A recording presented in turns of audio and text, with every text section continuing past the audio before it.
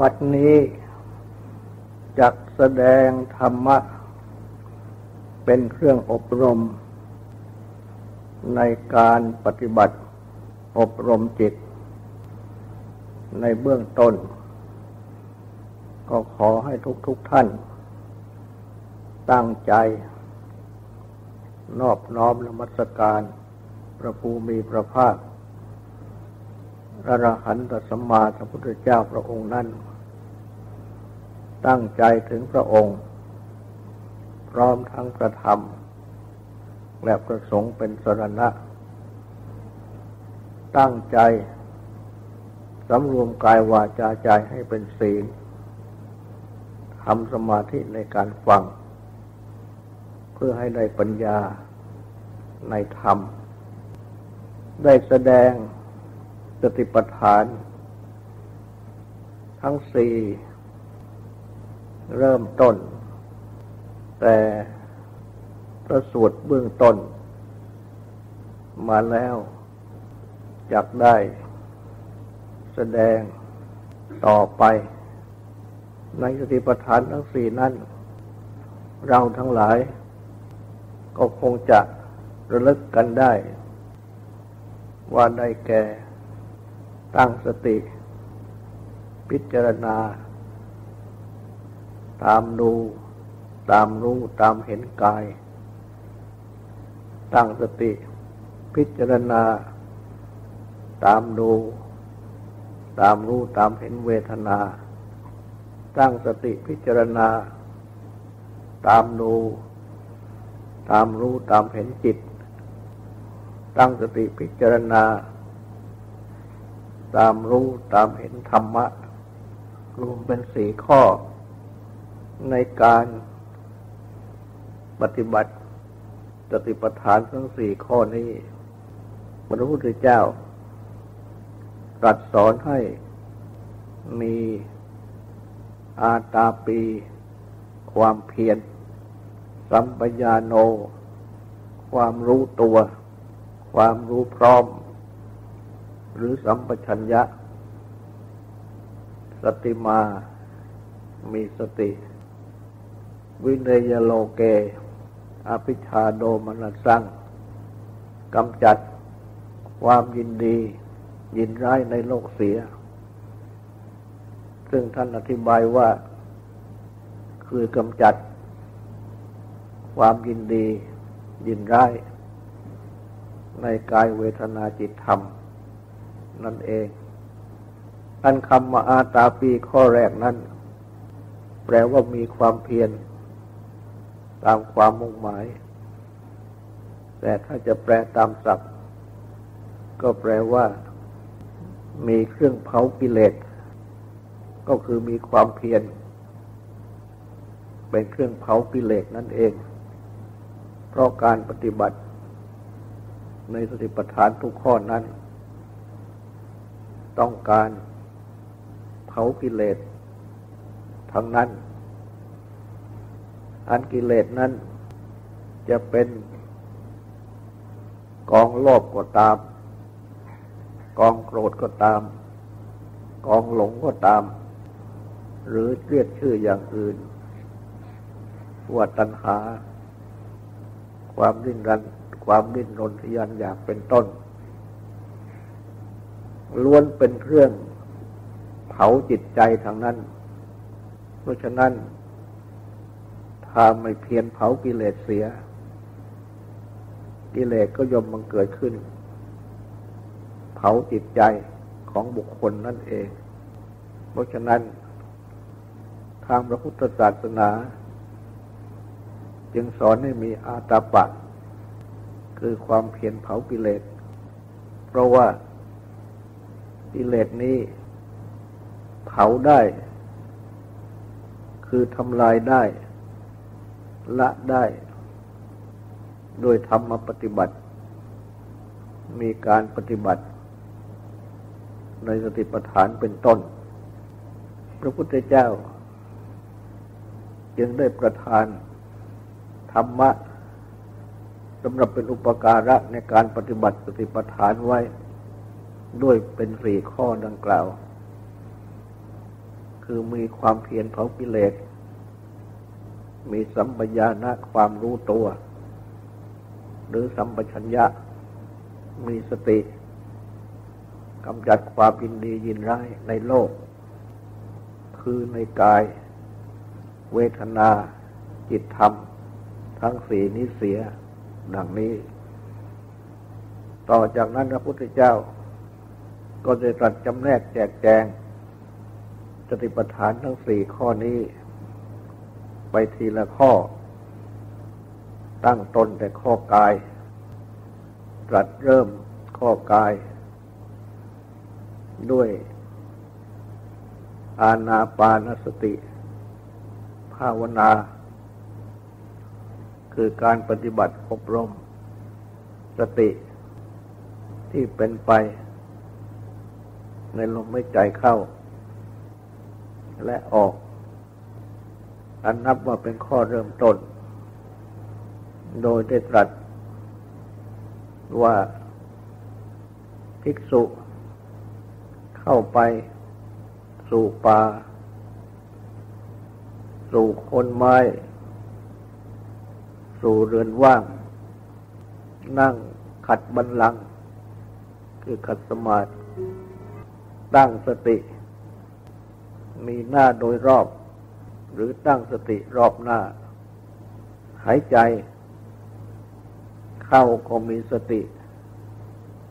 รู้หายใจออกก็มีสติรู้และต่อจากนั้นก็ตรัสวิธีปฏิบัติในอานาปานสตินี้เป็นสี่ชั้นหรือว่าสี่ข้อชั้นที่หนึ่งหรือข้อที่หนึ่งตรัสสอนว่าภิกษุ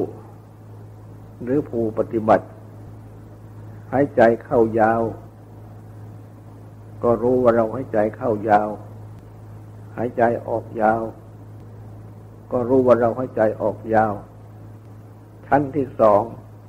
หรือข้อที่สองเขาหายใจเข้าสั้นก็รู้ว่าเราหายใจเข้าสั้นหายใจออกสั้นก็รู้ว่าเราหายใจออกสั้นชั้นที่สามหรือข้อที่สามศึกษาคือสำเนียกกำหนดว่าเราจักรู้ทั่วถึงกายทั้งหมดให้ใจเข้าศึกษาคือสำเนียกกำหนดว่าเราจักรู้จักกายทั้งหมดให้ใจออกชั้นที่สี่หรือข้อที่สี่ศึกษาคือสำเนียกกำหนดว่าเราจักระงับกายสังขารเครื่องปรุงกายให้ใจเข้าศึกษาคือสำเนียกกำหนดว่าเราจักระงับกายสังขารเครื่องปรุงกายหายใจออกดังนี้วิธีปฏิบัติในอานาปานสติทั้งสี่ชั้นนี้พระพุทธเจ้าได้ตรัสสอนไว้เองพระองค์จึงทรงเป็นพระปฐมาจารย์พระอาจารย์องค์แรกที่ได้ตรัสสอนวิธีปฏิบัติในอานาปานสติไว้ซึ่งเราทั้งหลายควรจะกำหนดจดจำและพิจารณาให้มีความเข้าใจจึงจะได้แสดงไปโดยลำดับทีละข้อก่อนคือชั้นที่หนึ่งหรือข้อที่หนึ่งภิกษุหรือผู้ปฏิบัติทำอานาปานสติสมาธิเมื่อได้ปฏิบัติตามที่ตรัสแนะนำไว้ในเบื้องต้นนั้นแล้ว คือเข้าไปสู่ป่า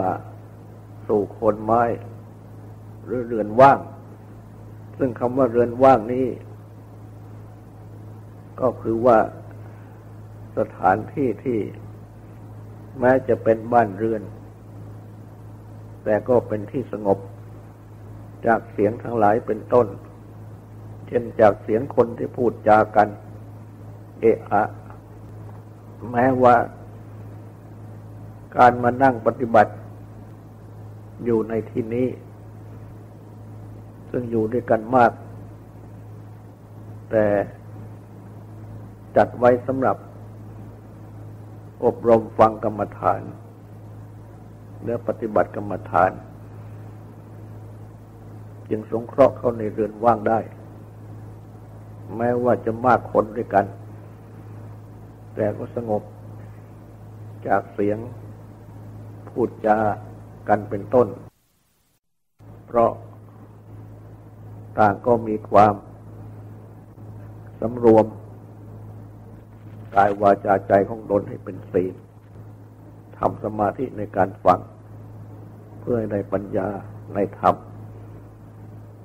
อันเป็นหลักสำคัญในการปฏิบัติเพราะฉะนั้นแม้การเข้ามาสู่สถานที่นี้ก็ชื่อว่าเป็นสถานที่อันสมควรและก็นั่งขัดบัลลังก์คือขัดสมาธิหรือว่านั่งพับเพียบตามสะดวกตั้งกายตรงคือไม่พิงและไม่ค้อมกายตั้งกายให้ตรงตั้งสติให้มีหน้าโดยรอบคือรอบหน้าคือให้มีสติสมบูรณ์นั่นเองในการที่จะฟังและในการที่จะปฏิบัติและให้ประกอบด้วยคุณธรรมอันเป็นอุปการะทั้ง4ประการดังที่กล่าวมาข้างต้นคือมีความเพียรเผากิเลสมีสัมปชัญญะความรู้ตัวหรือความรู้พร้อมมีสติกำจัดความยินดียินร้ายในโลกเจาะจงเข้ามาก็คือในกายในเวทนาในจิตในธรรมที่ปฏิบัตินี้เมื่อปฏิบัติดังนี้ก็ชื่อว่าเป็นผู้พร้อมที่จะทำอานาปานสติสมาธิภาวนาจึงเริ่มเป็นผู้มีสติคือความระลึกรู้ดังกล่าวรอบคอบให้ใจเข้าให้ใจออกจึงเข้าขั้นที่1ที่ว่าหายใจเข้ายาวก็รู้ว่าเราหายใจเข้ายาวหายใจออกยาวก็รู้ว่าเราหายใจออกยาวในตอนนี้ควรทำความเข้าใจประกอบในการปฏิบัติว่าอันลมหายใจเข้าลมหายใจออกนั้นทุกคนต้องให้ใจกันอยู่ตลอดเวลาหยุดไม่ได้แต่ปกตินั้นไม่ได้ตั้งสติกำหนดรู้จึงไม่รู้ตัวว่าเราให้ใจเข้าเราให้ใจออกหากได้ตั้งสติกำหนดเข้ามาดูเข้ามารู้ก็จะรู้สึกในลมหายใจของตนได้อย่างถนัดชัดเจนเพราะฉะนั้นพระพุทธเจ้าดึงได้ยกเป็นกรรมฐานเพราะเป็นกรรมฐานที่ทุกคนสามารถปฏิบัติได้ทุกเวลาที่ต้องการเมื่อเป็นดังนี้จึงสมควรที่จะได้ปฏิบัติในกรรมฐานข้อนี้ ในการเริ่มหัดปฏิบัติแต่ว่าลมหายใจนั่นเป็นสิ่งที่เรามองไม่เห็นเพราะเป็นลมแต่ว่าอาจจะรู้ได้โดยสัมผัสคือในการหายใจนั่นลมหายใจก็จะมากระทบเป็นสัมผัสที่ริมฝีปากเบื้องบนหรือปลายกระพุ้งจมูกทุกคนสังเกตรู้สึกได้ให้ใจเข้าลมหายใจก็จะเข้าไปผ่านริมฝีปากเบื้องบนหรือปลายกระพุ้งจมูกเข้าไปตามหลักสรีรวิทยาก็แสดงว่าเข้าไปถูกสู่ปอดแต่ตามหลักปฏิบัติทางสมาธินี้ในเบื้องต้นท่านแสดงไว้กลางๆว่าให้รู้เบื้องต้นท่ามกลางและที่สุดพระอาจารย์จึงมาจับอธิบายสำหรับกำหนดว่าในการหายใจเข้านั้นปลายกระพุ้งจมูกหรือริมฝีปากเบื้องบนเป็นเบื้องต้นอุระคือทรวงอกเป็นท่ามกลางและนาภีที่พองขึ้นเมื่อหายใจเข้าเป็นที่สุดส่วนในขณะหายใจออกนั้นนาภีที่ยุบลงเป็นจุดที่หนึ่งหรือเป็นเบื้องต้นอุระคือทรวงอกเป็นจุดที่สองปลายกระพุ้งจมูกหรือริมฝีปากเบื้องบนเป็นจุดที่สามพระอาจารย์ท่านสอนดังนี้เพื่อสะดวกในการกำหนดจิตเพราะฉะนั้นก็ให้ตั้งสติกำหนดลมหายใจเข้าจุดเบื้องต้นจุดท่ามกลางจุดที่สุดและกำหนดลมหายใจออกจุดเบื้องต้นจุดท่ามกลางจุดที่สุดให้รู้ทั่วถึงทั้งเข้าและออก